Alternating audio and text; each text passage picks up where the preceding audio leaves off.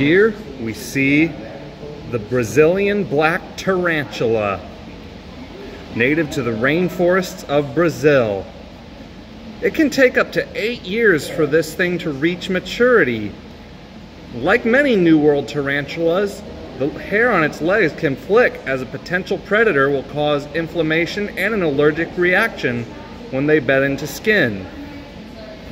In the wild, they mainly eat insects and sometimes birds, and unlike many spiders, they don't spin webs.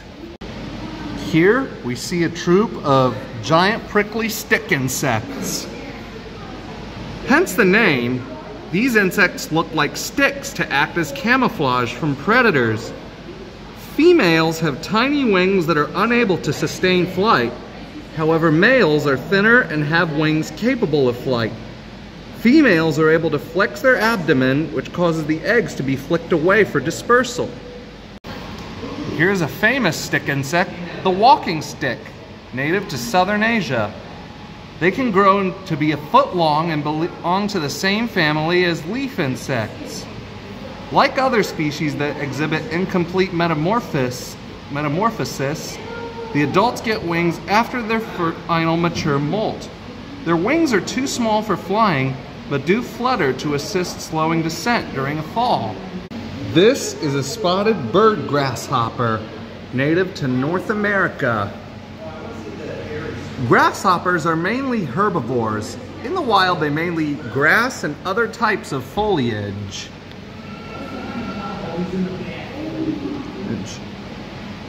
They range in a wide variety of forms and colors, from shades of yellow, brown, or green. After hatching from an egg, their juvenile stages look like the adults. Egg-laden females poke the tips of their long abdomens into the soil to deposit clusters of eggs. Grasshoppers usually only live for about 1 season, so they die when the hard freeze falls. This is the red-legged millipede of Tanzania. This millipede species exhibits sexual dimorphism with different appearance between the two genders. Females are dull black, while males are shiny black. Millipedes can curl up to defend themselves using their hard exoskeleton for protection, and it excretes a noxious liquid that makes it smell bad and taste bad to deter predators. Welcome to the dragon's lair, because this is the largest lizard in the world, the Komodo Dragon, native to the island of Komodo, the island of Rinca, and a few other islands in the Indonesian archipelago. This lizard may not have the ability to breathe fire or fly, but the Komodo dragon is not without power. Its saliva contains a potent venom that prevents its victim's blood from clotting. Just like all other monitor lizards and with snakes, Komodo dragons flick their tongues in and out, which they use as their sense of smell to quote-unquote taste the air. In the wild, they mainly eat monkeys, goats, birds, and wild pigs, but have also been known to take down water buffalo. After the eggs hatch, the young spend their lives up in the trees, where they will be safe from other dragons. The Komodo dragon is threatened mainly due to rising sea levels and poaching. Here we see the Gila Monster, one of 2 venomous lizards in North America. The Gila Monster gets its name, monster, because when it bites, it doesn't let go. In the wild, it mainly eats small mammals and lizards, but will also eat snakes. They are also popular as pets, in spite of the fact that their venom can significantly affect humans. No joke. Shake your tail for the black-tailed rat snake. Similar to most rattlesnakes and other snake species where the snake is found, they will return to the same den each fall for overwintering.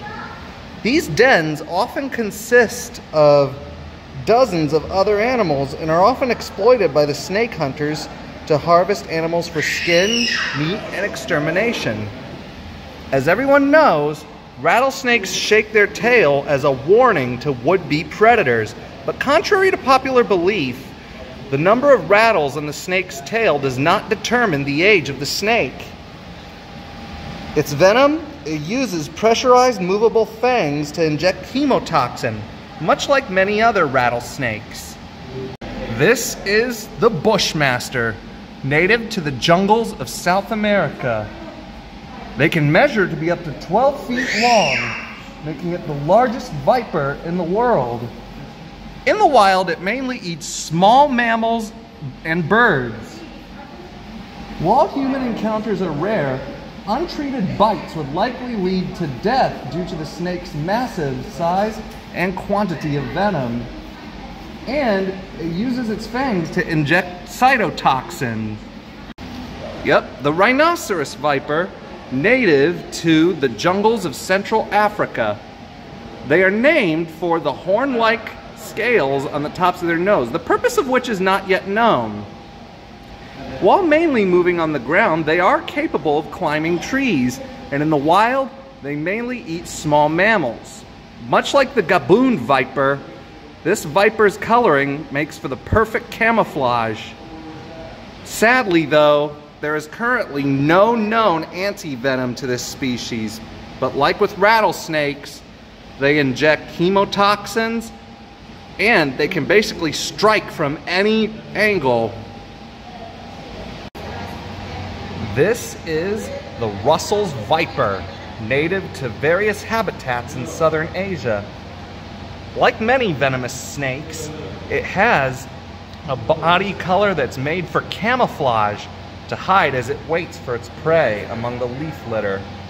This species is often found near human activity, leading to many bites and subsequent deaths from cytotoxins. However, many of these deaths occur because the Russell Viper's venom is very unpredictable and hard to treat. It's time to puff out for the puff adder, what is perhaps one of, if not the, most dangerous snake in Africa. The puff adder gets its name from its ability to puff out to look bigger to other predators. In the wild, it mainly eats small mammals, and considering its range, it causes a very high number of bites. Of all the venomous species in Africa, this is widespread and responsible for most snakebite fatalities. African legends say that puff adder babies eat their way out of their mother when they are born. And just like with rattlesnakes, the puff adder's venom is hemotoxic. Yep, and this is the Sonoran desert toad, native to the deserts of the southwest United States and Mexico. While toads are mainly terrestrial animals, they are still amphibians and need to be near water to lay their eggs. Like all toads, they have large glands that can secrete toxins as a defense. If consumed, these toxins are powerful enough to kill a grown dog, and even humans succumb to the effects of these toxins. As is the case with all toads, in the wild they mainly eat insects. This is the Panamanian golden frog. It was once native to the jungles of Panama. It's now extinct in the wild, and now it exists only in zoos. And, like the poison dart frog, its bright colors are meant to be a warning of its toxins, which is nature's way of saying, eat me and you will regret it.